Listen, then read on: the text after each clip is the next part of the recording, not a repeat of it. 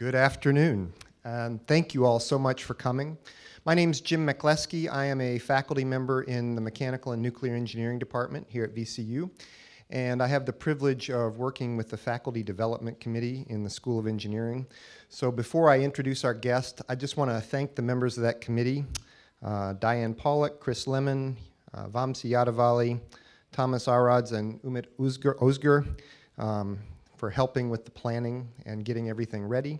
So thanks to them. I also want to thank the folks in the Dean's office who actually do the work. So Jenny Lee Shanks and Hannah Navarrete and Tony Harris, who's still running around doing things. Without them, it wouldn't have happened. And Cheryl and her folks from the communications department for all the publicity and getting everybody here. And thank you all for coming. This is the inaugural seminar of the School of Engineering Seminar Series, and so I think we've got a great one for us today, and I hope you all will agree with me, and then we'll have many more to come. I do need to thank two more people. I need to thank Peru Jenna. Peru was kind enough to make the connection with Dr. Dresselhaus, and so thank you, Peru, for helping set this up. And then we need to thank Dean Boyan and Dean Coleman for helping to provide the support. So now, without further ado, let me do the introductions.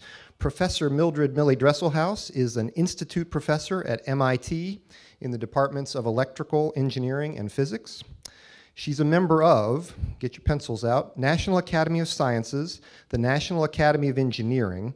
She served as the director of the U.S. Department of Energy Office of Science, president of the American Physical Society, treasurer of the National Academy of Sciences, president of the American Association for the Advancement of Science, chair of the U.S. National Academy Decadal Study of Condensed Matter and Material Physics, and on many advisory committees and councils. She told me just last couple weeks ago she was in D.C. on another meeting. She's received numerous awards, including the U.S. National Medal of Science, the Fermi Award, the Kavli Prize, and at least 31 honorary doctorates worldwide. She's the co-author of 8 books and about 1,700 papers on carbon science, and she is particularly well known for her work on carbon nanomaterials and other nanostructural systems. Her research over the years has covered a wide range of problems in condensed matter and materials physics, and I think you'll hear some of the highlights of that today. Dr. Dresselhaus is also a leader, both in word and deed, in promoting opportunities for women in science and engineering. She received a Carnegie Foundation grant in 1973 to encourage women's study of traditionally male-dominated fields, including physics. And in 1973, she was appointed to the Abby Rockefeller Moss Chair, an institute-wide chair endowed in support of scholarship of women in science and engineering. This afternoon, Dr. Dresselhaus's talk is entitled My 50-Year Adventure with Nanoscience, and she will focus on how her early career started, how setbacks led to discoveries, looking towards the future, and then some take-home messages before we have the Q&A. She has an amazing personal story, and I hope you'll hear a little bit of that today. And so without further ado, oh, one more thing. Afterwards, there's a reception in engineering, so come down to East Hall to the Kimande Auditorium and shake her hand and eat a cupcake. So please join me in welcoming Dr. Mildred Dresselhaus. Thank you very much for inviting me and giving me the opportunity and honor of starting a lecture series that is designed to interest people that maybe have less background than the average, and give them inspiration that they can make it too. Because I didn't know I was supposed to talk about this, but myself, and I think that Professor Jenna is another member in this category. When we were young, nobody would ever imagine we would be doing what we're doing today. So everything is possible, and just put your mind to it, and you will succeed. So that's the gist of my talk, and there'll be some question and answers if you like. So, but my talk is mostly about the science, and I'll weave in some personal anecdotes because I didn't know I was supposed to. So, but now I do. So my first view graph is really very appropriate. This is me struggling in the lab in my early career. That's a picture of me as a postdoc.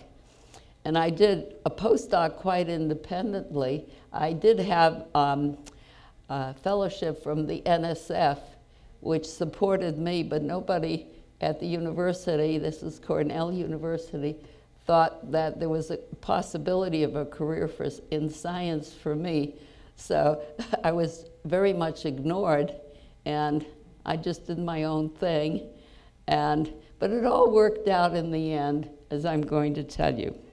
So this is me recently, and I'm still at it.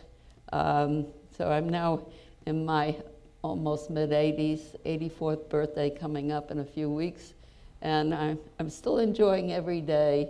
I'm in the lab bright and early in the morning. And I have students and postdocs and collaborators and having joy of my life. So I wish it on all of you.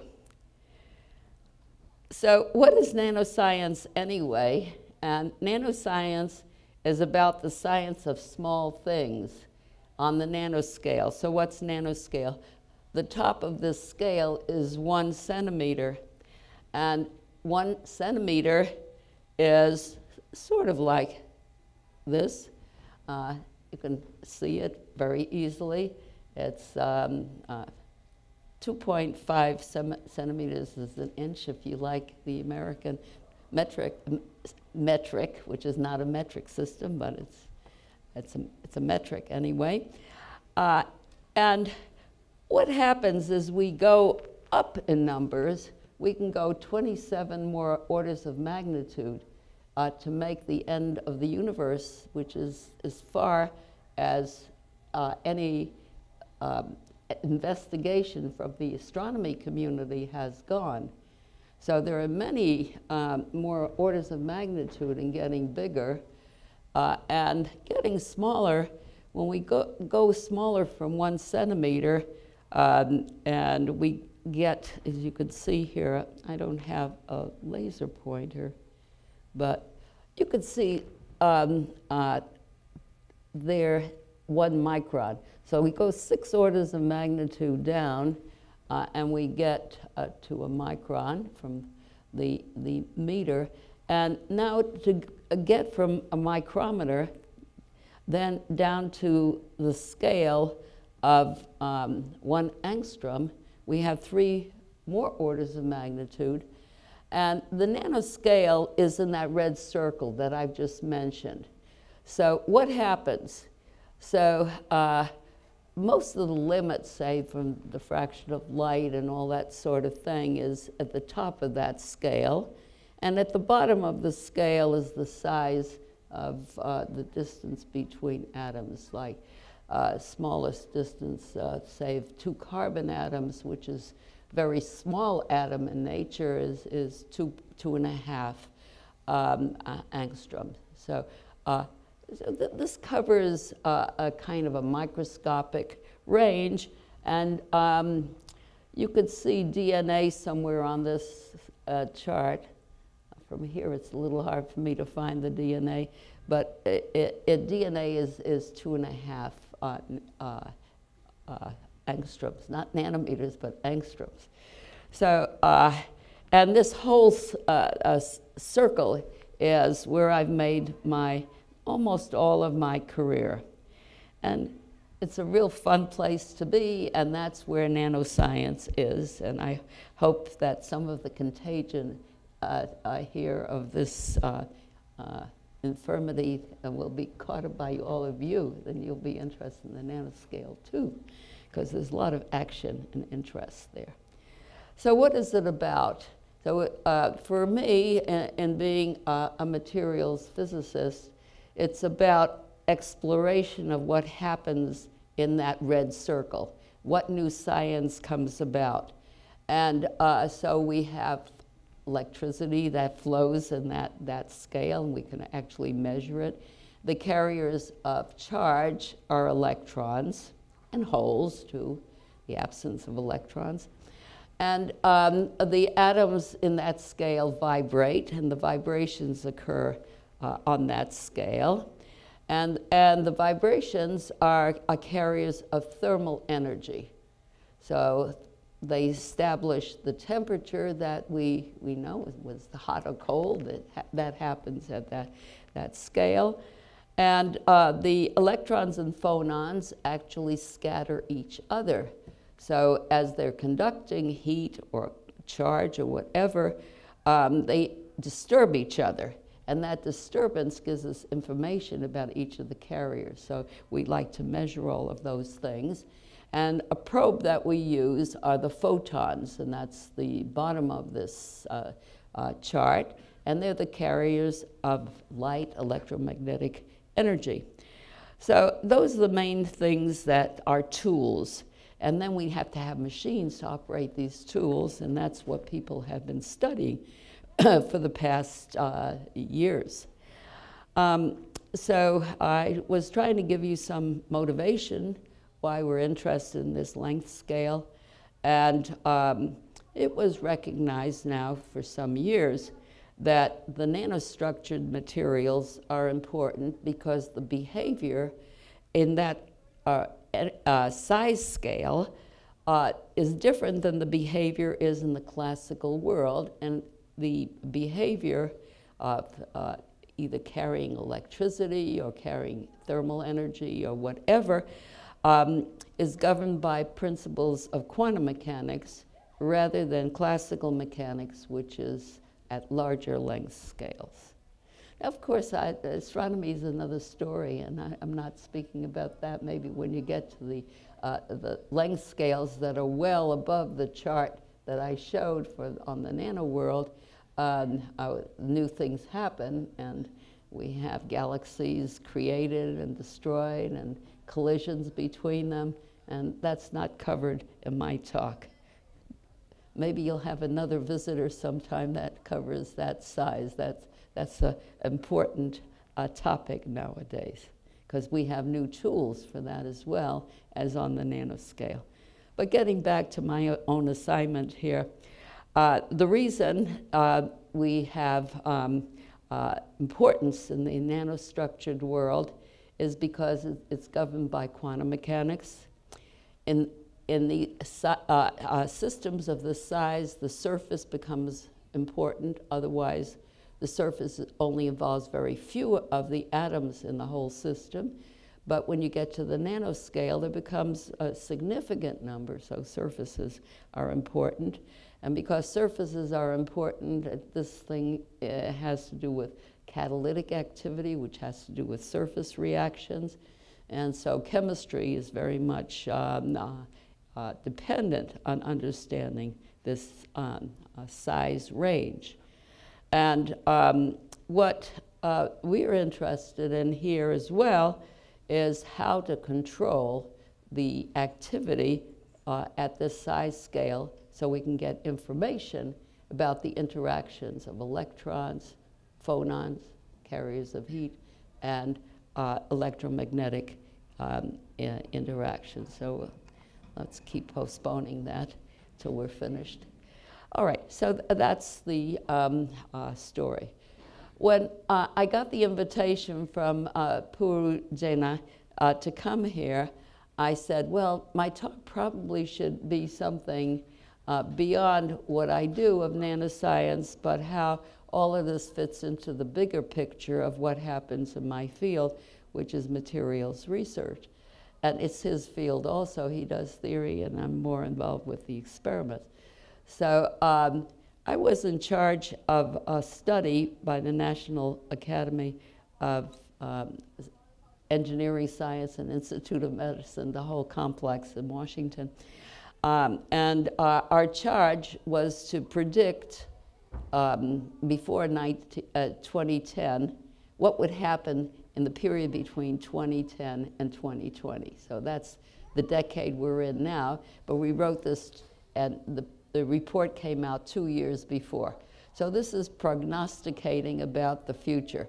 And so we made some predictions about the future. And it's always interesting to make predictions about the future. And what always comes out of this is that the predictions are always wrong, because what actually happens is very, very different, because science moves forward so quickly that we can't really figure out what's going to come in the future. We figure out a few things, and so that there's some merit to this report. And I would say that the biggest merit of the report is it became a framework for other studies that followed. So there were about 10 other studies of what's going to happen in the period 2010 to 2020, and different things about science, not about what's happening in the field of materials and physics related to it, but many other things. And I imagine there are many other things that could be said in prognosticating the future, and I suppose all of them are about as off base as this one. But I'll focus on the part that's probably not so off base. So the challenges that we came up with is that we'll be studying in this decade, and we are studying, the interaction between all these fundamental particles like electrons and phonons and light, and that's a big part. If you pick up the journals, that's a big part. And what is the physics of life? There are physical principles that govern life, the creation, the end of life. And so we can study that, and that hasn't been studied before very much, and that's a growing field. I don't know if there's much activity in that field here. I think we gave it maybe more emphasis than it has actually materialized in the last half of this decade, but it could be that this is going to take off more in the second half, who knows. And the next thing, events happening far from equilibrium and why they occur, that is still under study. That was a pretty good topic that we prognosticated. How to meet the energy demands of the future. I think that this is obviously going to be a big topic before us. And the reasons for this is that the population of the world is increasing, and the energy resources, as they're being found, are not increasing in the same rate. And but the interesting thing is that every report that's ever been written on this subject seems to indicate that we're going to population will increase quicker than our energy supply, but we're have been so clever in the last 20, 30 years since these studies started that we discover new sources of energy, new ways to make it available all the time. And so the prognostication is not as dire as, the reality is not as dire as the prognosis. So anyway, for all you young people in the audience, this is a good field to work on and to keep that good record, to stay ahead of the game and supply enough energy to keep people with the kind of standard of living that they've gotten used to. Information technology seemed to be coming to an end at the end of we couldn't think of going smaller and increasing the efficiency of all forms of creating and utilizing energy, but we did. So we make all kind of predictions, but then we don't count on all the new discoveries of science that we never thought about. New techniques, new sources, new ways of increasing efficiency, and all of this has happened. Just think of how lighting is today and how it used to be. The LEDs are taking over, and they have so much more efficiency And 10 years ago, they were discovered, of course, but we hadn't utilized them so much. So as science moves forward, and it's up to people in the audience to keep that march forward going. And it's every decade, new students, new graduate students come along, and there are projects for you to keep all of this, all these aspects of civilization moving forward with the contributions made of science. So, and what new discoveries await us in the nano world, and that's what I'm mostly going to talk about. But a few things, so I have pictures here, examples of what happens far from equilibrium. So this is part of existence. The top picture, upper right on yours, for you, shows fish swarming around. And you would think that if you look in the ocean, you'd find the fish distribution to be uniform, and it's a small space, but it's not. They cluster. And so that's one example of they're out of equilibrium always. They're moving, and this distribution is changing. But the average distribution is about similar. A galaxy is something out of equilibrium. And every year we discover more of these. As we penetrate further in distance, it's hard to imagine how we're going to go beyond where we are now, but I'm sure in 10 years we will have succeeded, but I don't know how. So these are challenges for you. Out of equilibrium has some bad aspects. So you see on your left, the breakup of an airplane. Okay, that's not so good, especially if you're on it. But on the right, you see the use of out of equilibrium to make wonderful new materials, and that's something that we like to see more and more of. So principles of science can be used for good and bad. That's the message here.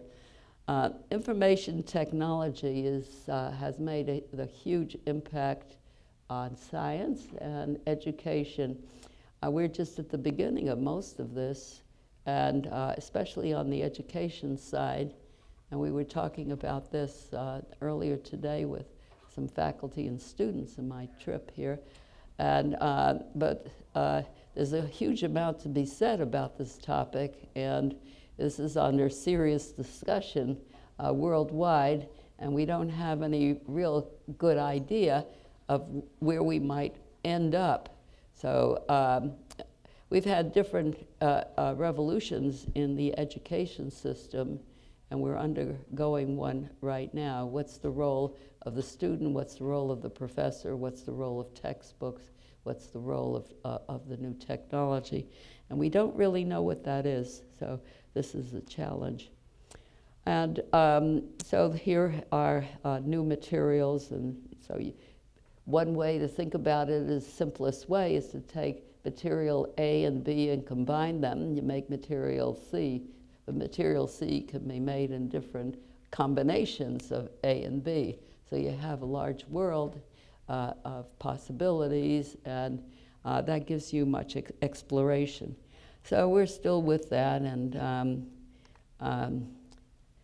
I think that will be probably in your lifetime, combining A and B to make C. But then we'll have different things. There are different ways to make new materials that we haven't even dreamt about, so that's for the future. Nature does this, and here you see the DNA. That's on 2.5 angstroms is diameter of DNA, double helix. And built on that, you have the flowers and all the things that biology has produced by evolution and other means.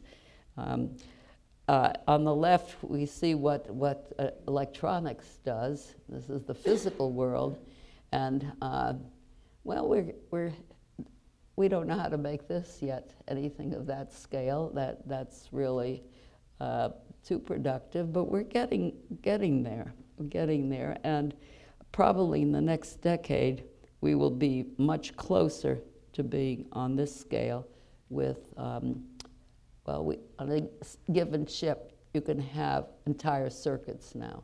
And so they're just, when this was written 5 years ago, roughly, this report, that's the way the circuits look. They look different now, so just in 5 years. So that's interesting. This view graph is to show that the world isn't uniform in its appreciation of science and technology. And this is just a measurement of the light emitted when you're out there in space. And you can see there are parts of the world. You can see Japan up on the right, and you can see North America on the left, and Europe. They're very lit up, and there's a lot of activity in the nano world in those countries. But then you have some continents. Africa doesn't have a whole lot. Then that's a population that's maybe the most populous of the continents. South America doesn't have, it has a few spots that are blooming here, and those are really moving forward very, very quickly and becoming very active in the world scene of science. But we don't, the rest of the continent is not so active.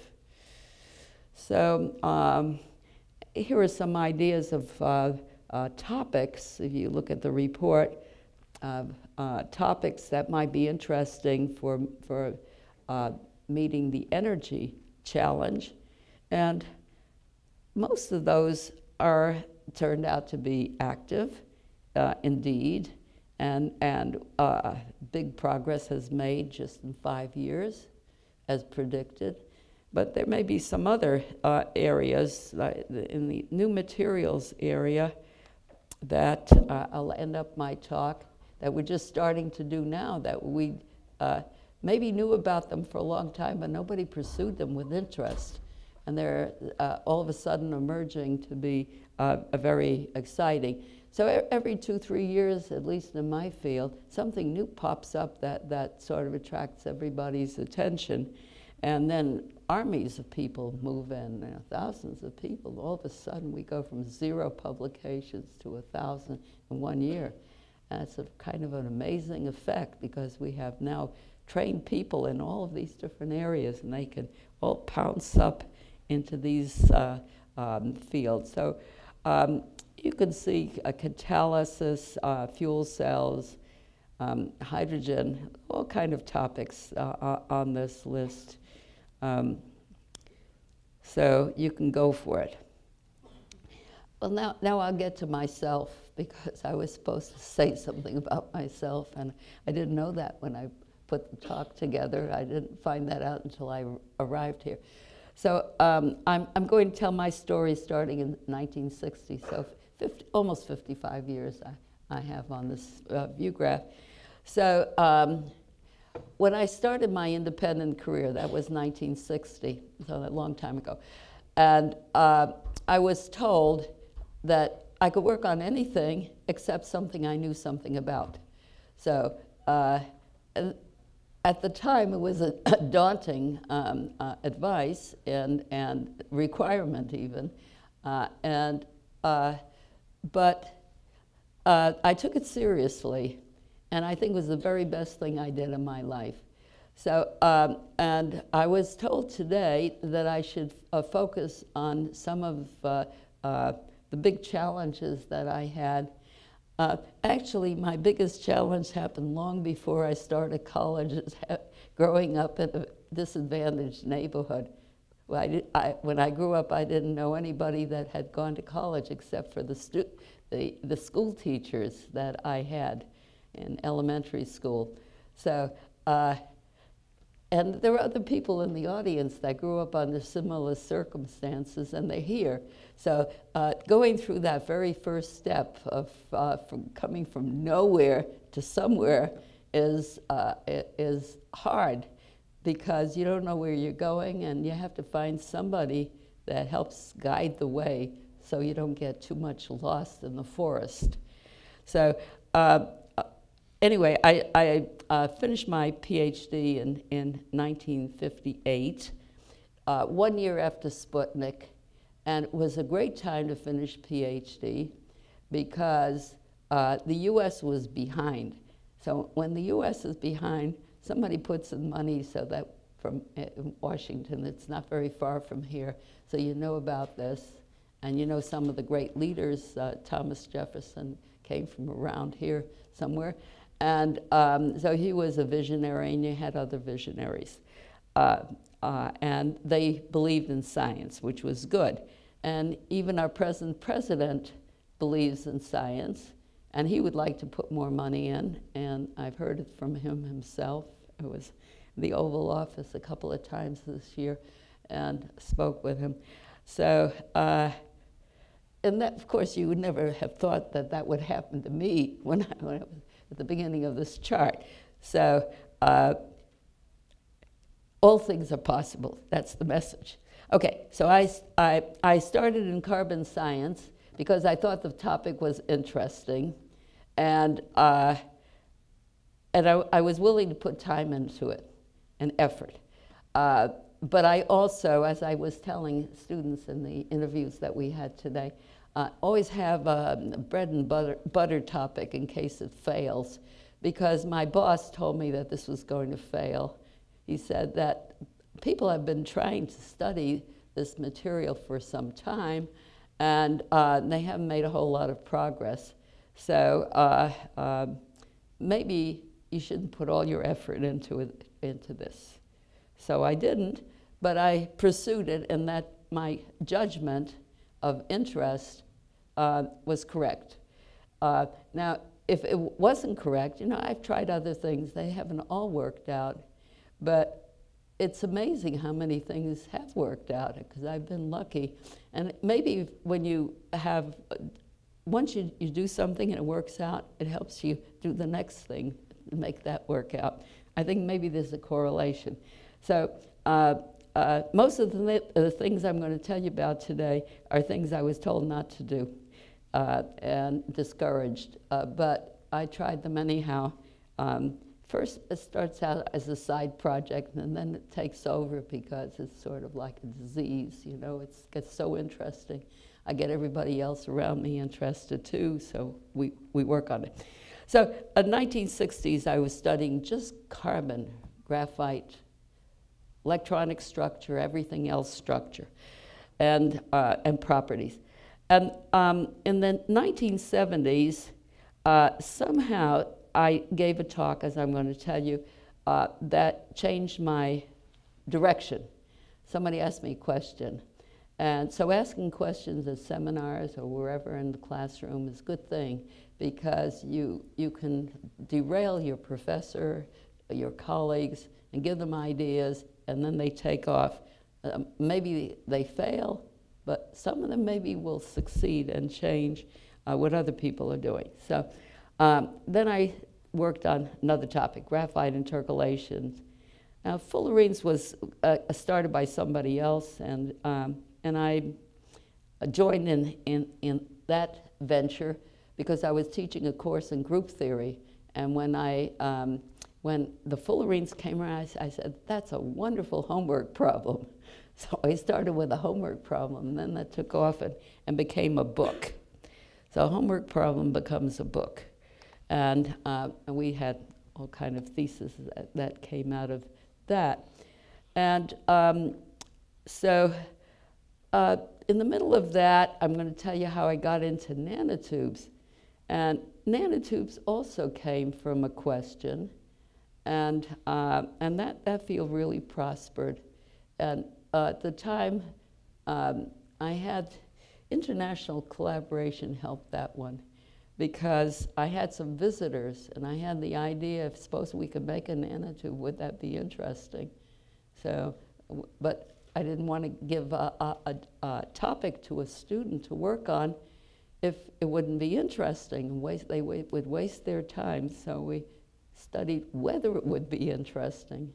And that turned out, I'll tell you that turned out to be a really great way to go about science. Suppose you could make it. Is it interesting?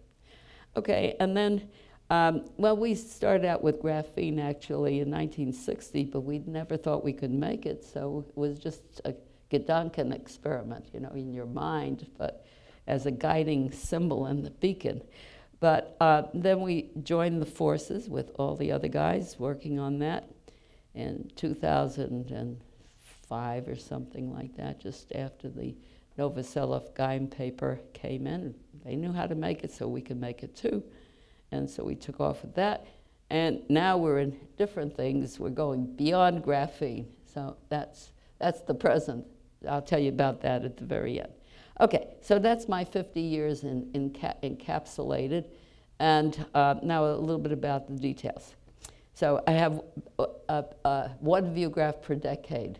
So this is, so when I told you when I started my independent career, I decided that I was going to study graphite, carbon systems, and that was, because we didn't know the basis, the fundamentals, so I had to start with that.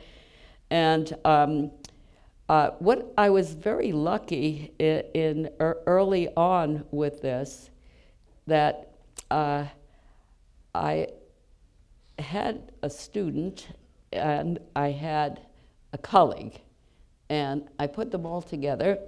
And so the colleague was Ali Javan, who was the inventor of the CW laser. And the experiment that we had in mind that turned out to have big impact on science was the use of right and left circularly polarized light with a laser, so we could focus a beam with those two kinds of light. That was the first experiment that had been done in magnetic fields with laser, with polarized light. And that allows us to look at these quantum levels of energy of an electron in a magnetic field running in a carbon system. That time it was graphite because we didn't have graphene. We didn't know how to make it.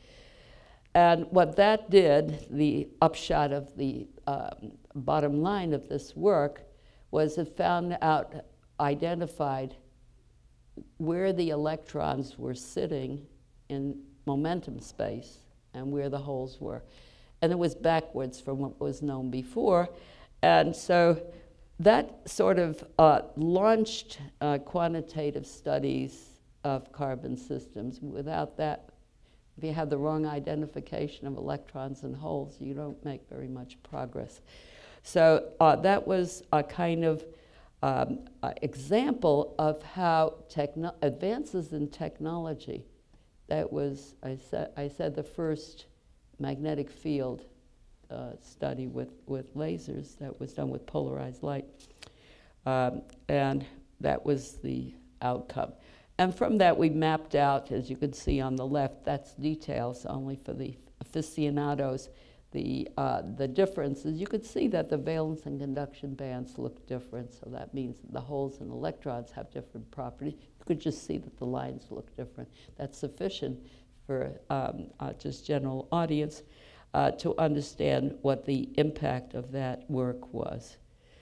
So I was pretty young at that time, so this is my first foray into the new science. And on the basis of this work, pretty much, and what was leading up to it, I became a professor.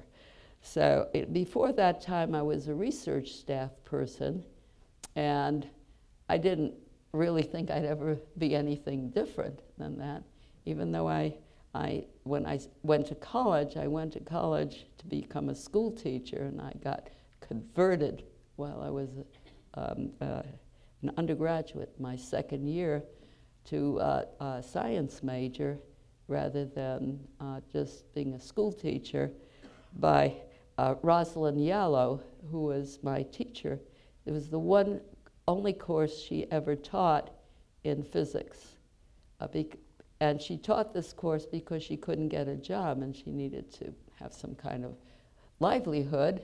And so she found a job in Hunter College, which was mostly for developing school teachers like myself.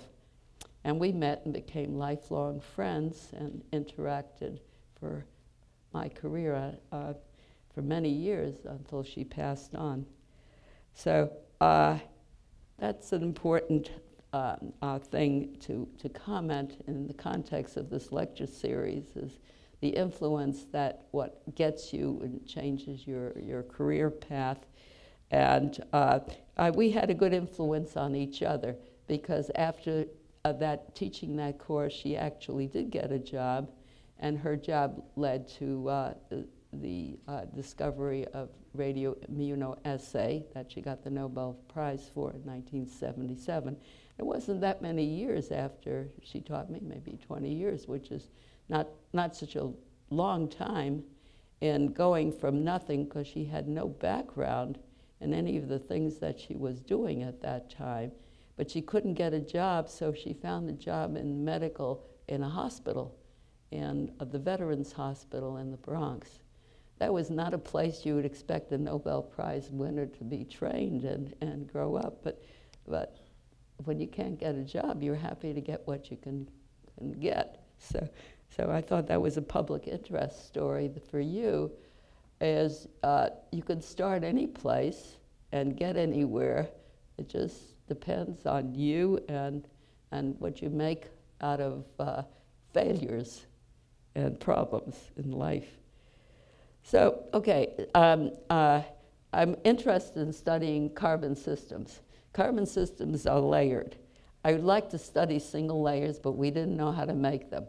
But somebody came and told me when I was giving a talk at Bell Labs. Bell Labs was the mecca of physics in the 1960s, and they, on the basis of the work we did with that I told you on graphite, they invited me as a very young scientist to give a big lecture at Bell Labs. And at that time, I got a question from somebody in the audience, Bruce Hene. You probably haven't heard of him, but he was one of the group leaders at Bell Labs.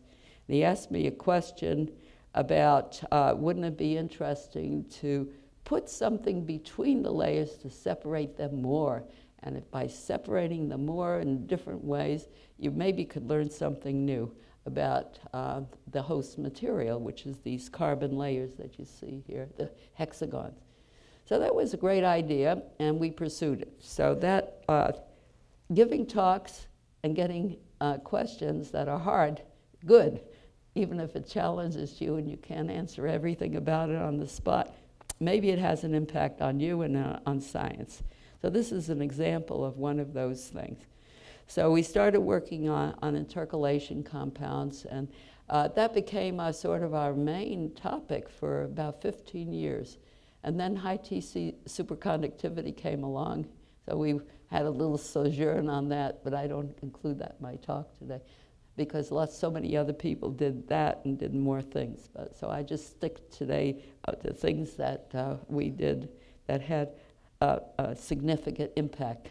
So this sort of led to understanding intercalation compounds, and I have a few books on the subjects and big review articles, and so I worked in this field for a long time and became known. It was during this time I became president of the American Physical Society, and all these things that were told in the introduction because people got to know about the work. So I was a very young person to be president of the American Physical Society, because that was 30 years ago.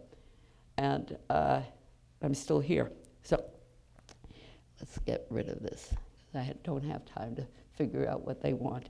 Okay, so move on. So now 1980s. So we're in, how did I get into the fullerenes? So I knew Smalley, and we used to talk about possibility of making clusters and all this, because I was doing clusters and he was doing clusters of different things. And but for me, I was invited to Exxon, and Exxon showed me that they could go. This is a plot here that you see.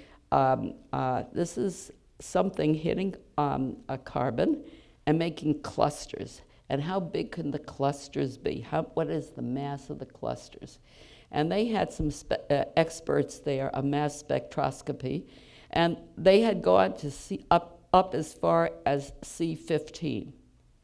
And it turned out at the time that we were interested in going beyond C15. And I encouraged them. I said, you've been so good, you've gotten as far as C15. Suppose you hit these carbons harder and you make bigger clusters. Maybe you can make more than C15.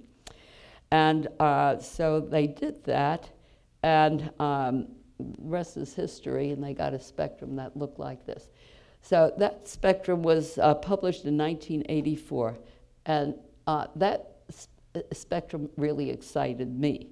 But it also excited Smalley, and he did the spectrum much better and identified that the peaks in the spectrum were important, and that you notice that there's C60 and C70, and that explanation was the fullerenes.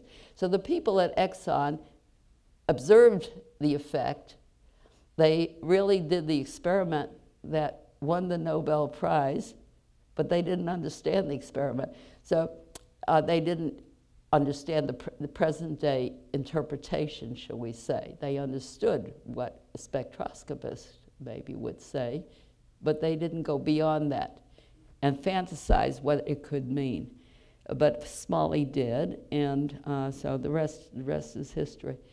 But what I got into was doing all the symmetry for the different kind of fullerenes you could make. So C60 is just one of many fullerenes. And I was teaching a course in group theory when this paper was published, and I said, wow, this is a great topic for a group theory course. So I took off on that, and that gave me many ideas that, and we had thesis projects that were done by a number of other people that were in the course. And some of these people became well known. But nothing continues like planned.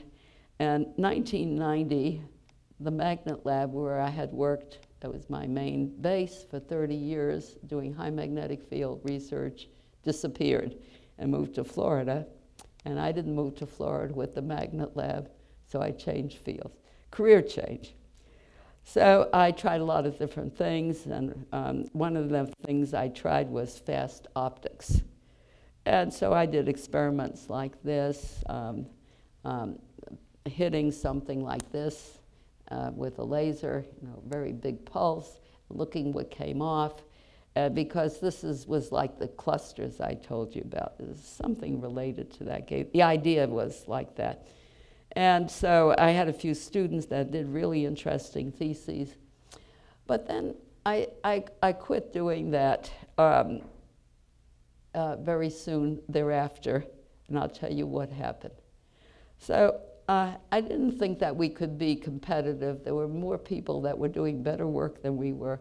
So recognize defeat. And yeah, we learned about it, and we could use fast optics and various things, but that wasn't where I was going to go after no more magnetic fields. That was not going to be my new home.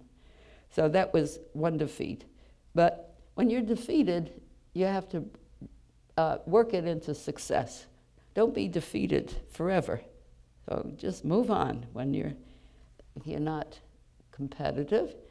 And so I was still doing some other things. And just at the same time, so you see this is December 1990s, the same time the magnet lab moved away, and I was casting about what to do.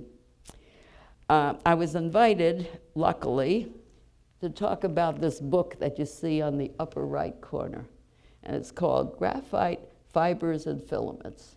So I wrote this book with some collaborators, and I wrote it for the students because they couldn't understand carbon fibers and filaments, which were produced and were just long, skinny rods, basically, that you could put leads on. And they turned out to be wonderful agents to study intercalation compounds. So we used them, and then we learned a lot about them, and the government became very interested in graphite fibers and filaments. So they used to invite me for talks and whatnot. And I was invited to one of these talks. public discussion session in Washington. There were 2 invited speakers, myself, talking about this book, Carbon Fibers and Filaments, which is interesting to the government for practical application. So sometimes some of the things we do become important to somebody else, even though we don't know about it. So that one became important. And they invited me, and Smalley had just written some papers on the fullerene C60, and he was also invited, thinking that that was going to would have some impact on government interests. So being a public servant and volunteering your time for society is not a bad thing. So that was what I was into, and that was what Rick Smalley was into. And then what happened is we were the 2 invited speakers, and they put us on the stage like this. We had 2 seats, and we had the question period. And some guy, I don't know who it is, I wish I knew who asked the question, because this changed my career. So he asked the question and changed Rick's career too. So it had a big impact on the 2 of us. So he asked us, what's the connection between C60 and carbon fibers, or graphite fibers? And so, well, C60 goes elongated to C70, that was known already. So imagine you make C80 and C90 elongate. Eventually you get a tube, single wall nanotube. So we started talking about, well, suppose you could do this, and maybe interesting. So that fall, I had 2 young people coming to MIT to visit, so back to here. Saito and Fujita, and they were just starting their careers, just young faculty members.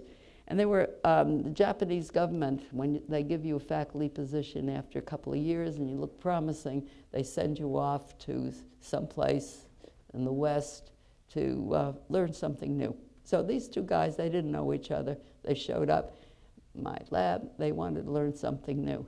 So I said, you know, I went to this a conference, and so we talked about, suppose you stretch C60 out and get something long, what would happen? And so would it be interesting? So they both were interested in this, and they got to work independently on this, independently and together, you know, like that. One was analytic and the other one was geometric, so they were really a good team. And so we came up with this paper making a prediction that if you could make something like this, it would be a new thing that could either be a semiconducting tube or a metallic tube, depending on some technicality that I'll explain.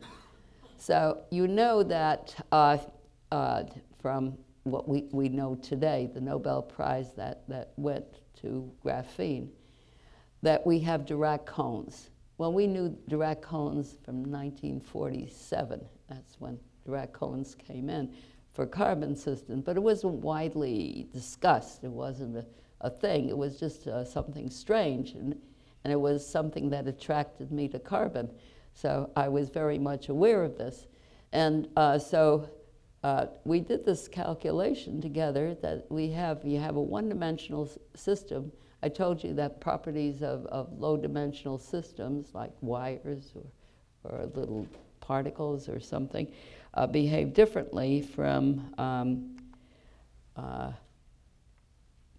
big things. So quantum mechanics is important. So here's the quantum mechanical density of states. And so if you have a very small cylinder, as you can see on the left is a cylinder, and the cylinder has a few atoms, 10 atoms. So 10 atoms means that you have 10 cutting lines, 10 quantum states. So there are 10 states, and we can put this, that's shown by this dark arrow. And that determines the spacing of these peaks in the density of states. That's a summary of what happens. People that know quantum mechanics know the details of this. If you don't know, just this is the consequence. However, when you draw these cutting lines, if they should meet from the valence and conduction bands from the top cone to the bottom cone, then you would have a metallic state. Otherwise, you'd have a semiconducting state. So the physics of it is very easy to understand if you know something about these density states. But for a physics person, that would be easy to understand. But when we published this paper, we actually managed to get this published. But it created a lot of controversy. And we also had papers published after it saying it couldn't possibly be. And they had all kinds of objections about why it couldn't be. But it turned out that in 1998, 6 years later, it was shown experimentally to be correct. Okay, I'll speed up. This part is interesting for a general audience, so I just say some more about this. So there are times when experts come up, so experts, the people understand that this, we've known about this density of states for many, many years, but nobody predicted semiconducting in metallic tubes. I mean, that you can have the same system that depending on how the hexagons you see over there are oriented with respect to the axis could change the metallicity. That was a very new idea, and it wasn't believed to be correct until it was demonstrated in the laboratory. So laboratory demonstrations are very important, and when students come up with ideas that sound really strange, they show me, and because there are some consequences of something you can actually measure. And when as soon as it was measured and demonstrated, the controversy ended instantly. So there were two papers that came, one from Europe and one from the US, came at the same time, the same issue back to back. It was very, very interesting how that happened. So now we know we can have metal and semiconducting constituencies in something that just differs by the orientation of a nanostructure. That's a very interesting concept. And so now that people take off with this, and we can do many more things. So I have just a little bit of time, so I'm going to run through many things here.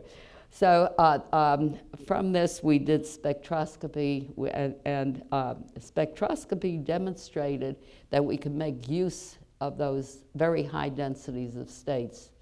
And so then at a seminar like this, somebody asked me a question: if you can really do this, do you think that you could see one single nanotube? I said, gee, that's a good idea, we'll try. And so that led to this experiment. And we got somebody up the street from us at Harvard University who knew how to make very small density of nanotubes on a substrate. And so we collaborated on this experiment. And he made this, one of his students made the sample for us, and then we did experiment on this individual nanotube that's spread over here. Pick this one, pick that one.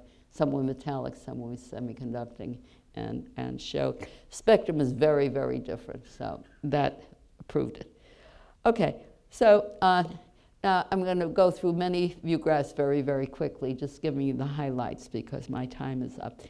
So nanotubes came in very early 1990s, so that's 20-some years ago. Most fields in 10 years are sort of exhausted, but nanotubes is not exhausted. It's still a very active field, and you pick up the journals. There are many new things every year on nanotubes. And maybe even for the next 10 years, there'll be many new things for nanotubes. So one thing that we work on are double wall nanotubes, triple wall nanotubes, and we can make individual ones and study interaction between them. And so I have a student that's defending his thesis in a couple of weeks in Europe. A European student came to MIT, spent a year to learn about this, and went back. So we have international collaborations. That's very important now in science.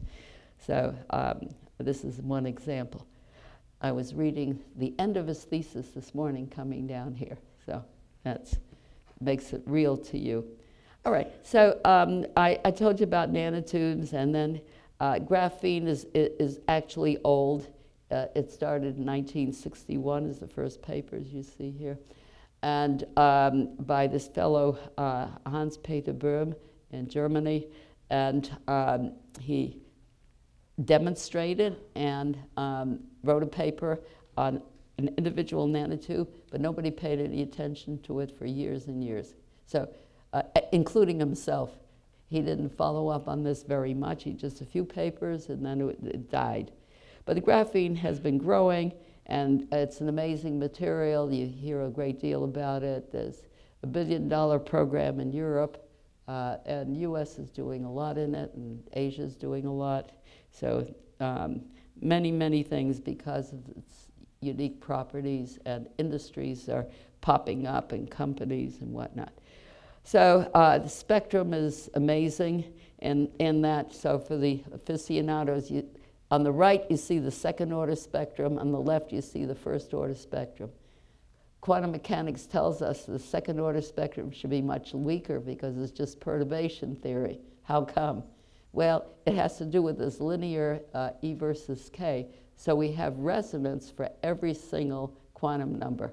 So we have an unusual situation. So new physics is possible, and that's new physics is enabled by this wonder material, graphene. It's also good for applications. I won't say much about that. So the sorts of things that we work on today with the graphene is something different than other people. What happens as the layer number increases, which modes, which kinds of vibrations, which properties are maintained, which change with.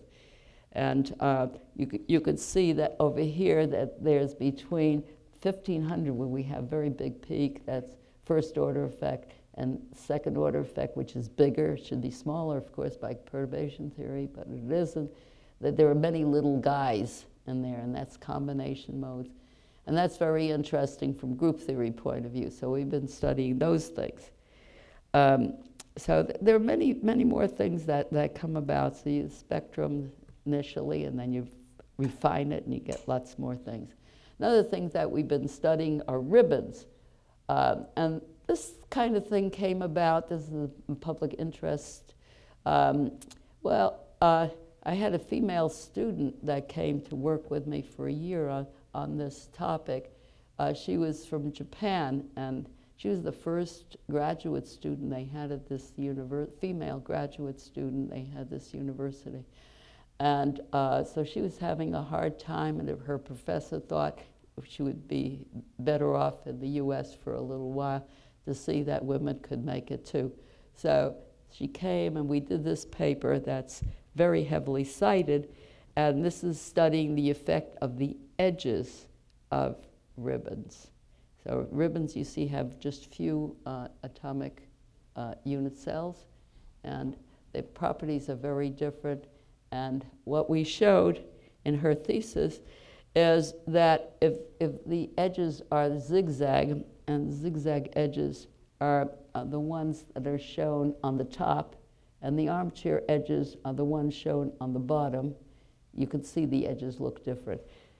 And you could see maybe the reason for the nomenclature that we gave it, the names we gave it. But the physical properties are very different. The zigzag edge have these very high density of states at the Fermi level, as you could see here. And because of this, they can be distinguished without touching the ribbon at all. You could just do it optically. So that's what we showed. And the rest is kind of history. A lot of people have been working on them and studying all kind of other properties on the edges. So this is a new field of nanoscience that's come about. You know, not only can have graphene edges, but any layered compound has edges, and the edges are interesting. So that's an area that we have been studying. This is an example of Raman spectra, but there could be other things. And doing multiple different experiments in the same instrument. This shows you inside a microscope doing a transport measurement. See, we can watch the transport happening in real time. So this is a new direction of science, a very interesting, lot of things to do. And this is the effect, what happens if you put current flowing. You can get very high temperatures, like 2,000 degrees centigrade. And at that point, the atoms start moving around. And you can get alignments, like I'm going to show you here. So this is done in a very simple electron microscope. We can make something that looks like this. It looks like a very expensive kind of new material, but that's just carbon that's been exposed to a high thermal energy. And we can make nanotubes merge. So here's an example. This is another thing you can do with this kind of. What we're working on now are beyond graphene, and so some of the examples on the left is MOS2. That's a transition metal dichalcogenide. And that I was studying with the people in Israel. They invited me back in 1990. We have some papers on this topic in bulk. But now we can make single layers, and they have very interesting properties. If you pick up the literature, there are 1,000 papers now per year on these topics. Bismuth telluride in the middle is thermoelectrics. That's another research field in my group that we've been working on. Inspired by the US government, they needed to have some way of thermoelectricity for their submarines to be able to navigate and not be detected. So got into that. Phosphorine is on the right. That's a new material for this year, just started. The first conference on phosphorine was in May of this year, I believe. And there were 50 people there. I think there's maybe 1,000 papers now. Very large. It just exploded. And you can see that the structure is layered, but it's sort of layered with thickness. And it has very different properties from graphene. This is column 5 in the periodic table. And carbon is column 4 of the periodic table. So this shows that we have now a whole new world opening up. When I did my thesis work, my next door neighbor was studying in 1953, wrote a significant, important paper on this topic, but it wasn't followed up. That's more than 50 years ago. So anyway, I'm saying that things that we knew in the past, they pop up, and so this is me recently for getting a prize. And some take-home messages is that science is moving on, and it's not over. And I was told by Brian Pippard back in 1955, all the interesting things are done. There's nothing left for you. Don't believe it. There's lots of things left for you too, not only for me. I've had lots of things happening since that time. And what's important is to be excited about it, want to do it. And it's not going to be an easy road. You're going to hit some stumbling blocks. I gave you a few of mine. You'll have your own. They'd be different. Don't give up.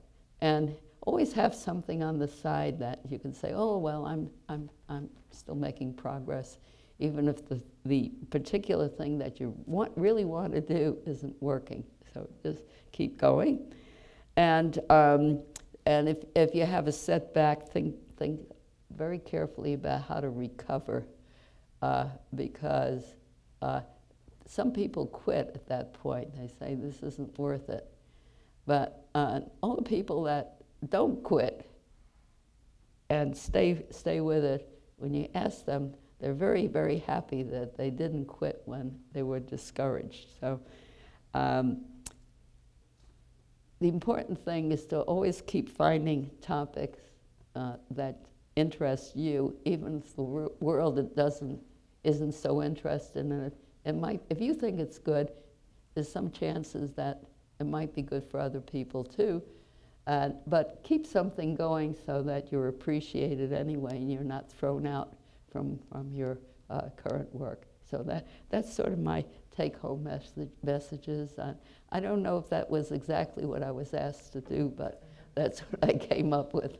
Thank you for listening to me.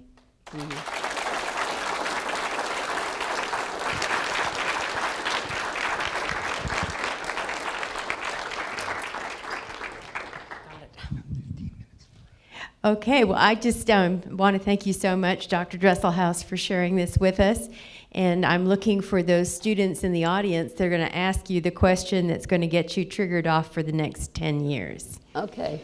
Okay. Do I see? I've got one lurking in me. Okay. Well, my question's got to do with the carbon nanotubes because... But should we try the students first? Yeah, let's... I'm looking. I'm waiting. I'm waiting. Don't be shy. There's no dumb question. That doesn't exist. Uh-huh. Uh-huh. I have a question. Go, Do go. you believe in nanotube transistors? Do Na- you believe it could be possible to integrate nanotube to eventually do integrated circuit based on nanotube? Oh, yeah. Well, there's actually, there are big industries starting with nanotubes. Putting nanotubes on a substrate and having a sheet of a nanotube sheet, kind of a two-dimensional nanosheet, and for displays is a commercial thing now, and that's going to be a big business. Yes, the answer is yes. You know, I don't know that anybody ever thought that that would be something useful for lithography, but this is mass scale, huge business. Yeah, there are many things that are happening in the commercial world. The Europeans are betting on this. They put big money into applications of carbon-based systems. I know there's some people out here who've worked with graphitic carbon. There's some graphenes in the audience. Of the layered compounds? Yeah. Yeah. Okay. Did we go shy?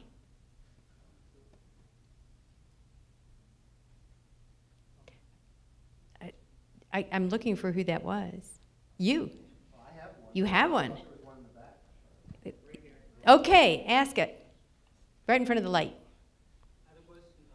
Do you think it might be possible to develop any sort of, I read this paper about developing batteries that are more efficient if used to manufacture with graphene? Yes. In terms of like supercapacitors. Yes. Do you think that, It's already happening. but do you think it might be something we will see commercially within the next 5 years? I think it's already happening commercially. I think that Samsung is, the combination, you know that carbon-based systems are used in batteries, right? Because you can intercalate, and that's the process, that's charge and discharge. So, adding graphene to nanotubes, making combinations of those, is desirable. So yes, there are many applications where you want to have the strength and you want to have the spreadability and you want different things on. If you want to have just the same thing everywhere, you have just a graphene sheet. But if you want to have some differences in different locations, then you use nanotubes on a graphene sheet. Because every nanotube is a little different from every other one, and you get similarity but diversity at the same time. Yeah, think of applications that would benefit from that property, and you're in business. I have a question. Like, we know that classical computing is going to its limit, so the future is probably quantum computing. So, what is the future of graphene in respect of quantum computing? Well, it's hard for me to say exactly what the future is, but people are investing in graphene exactly for carbon computing. That is one of the cited applications right now. I don't know exactly what they're doing with it. I haven't seen a product, but maybe somebody in the audience has seen a product. The product of putting nanotubes on a surface to make a network that you can address here, here, here, here. That's a commercial product now. I don't, you haven't seen it, but it's being produced in China. I don't know that it's reached the markets here, but it's on the way. Next year, you'll have it. It's like that.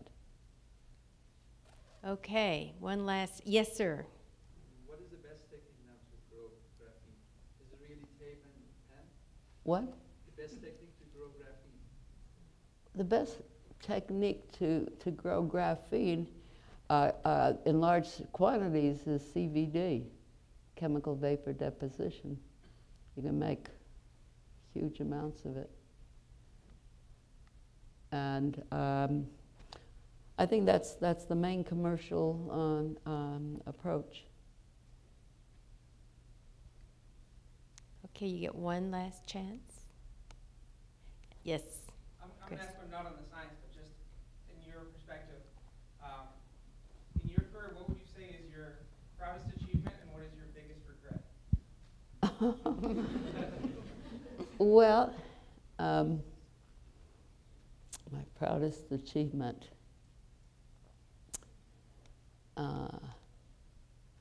Well, maybe the biggest impact was metallic and semiconducting nanotubes. I think was probably the most interesting scientific one, probably. Yeah, doing discovering electrons and holes and graphite was exciting. And, you know, and interestingly, what those two discoveries had to do with is doubt by the community for a number of years that this experiment was correct, because it was so unexpected to people.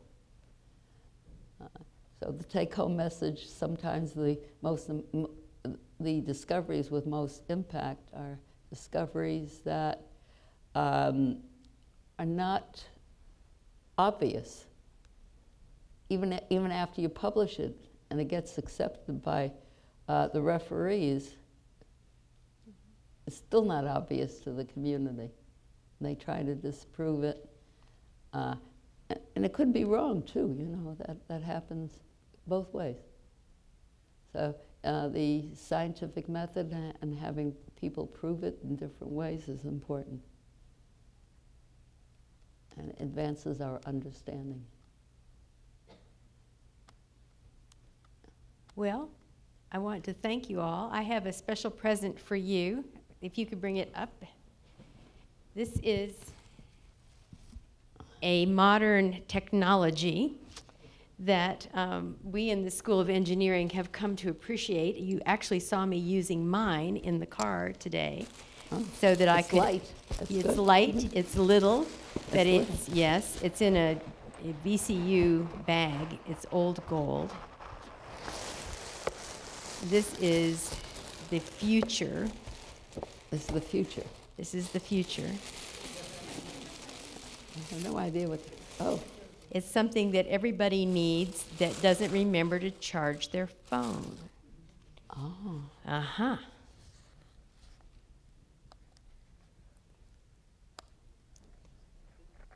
Let me get you in there.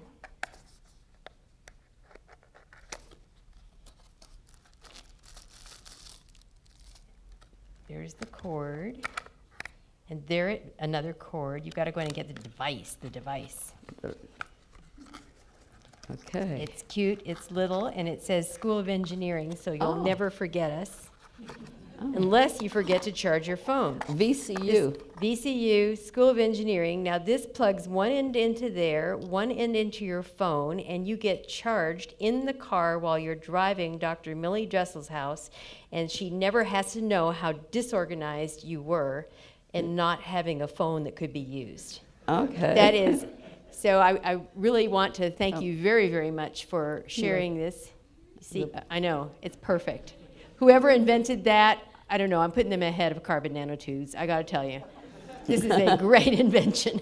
Do you think this is made of carbon nanotubes? There's some in there, I know there are some in there, right?